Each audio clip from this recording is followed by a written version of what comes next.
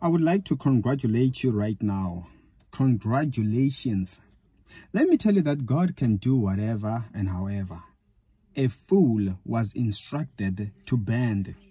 This reminds me of the case of Jehoshaphat and those armies, that by the grace of God, after a worship, they began to fight among themselves. What does this show you? When God tells you to do something, don't question it.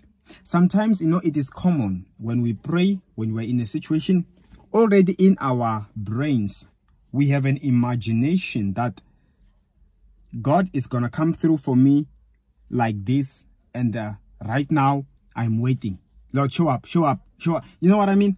We determine how God is going to conclude the matter for him. Whereas he has various ways. And you know why he has various ways? He only applies a method that he sees as best for your problem. So instead of instructing God to do as he pleases, let him do how he sees more suitable. Sometimes even if you don't understand.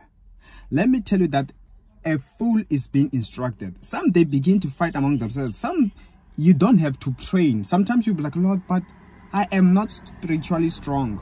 Lord, but I don't know how to pray so well. I don't even know how to fast. Listen, that person, they're gonna begin to fight among themselves. Those people, God knows how he's gonna sort them out. The bottom line is, let your situation self-destruct. I want to command it that let there be a self-destruction upon everything that has been working against you, whether it's a group of people, it does not matter. Self-destruction in the name of Jesus Christ, I pray. Amen. And you can book an appointment with me. My details on the comment section below. See you next time.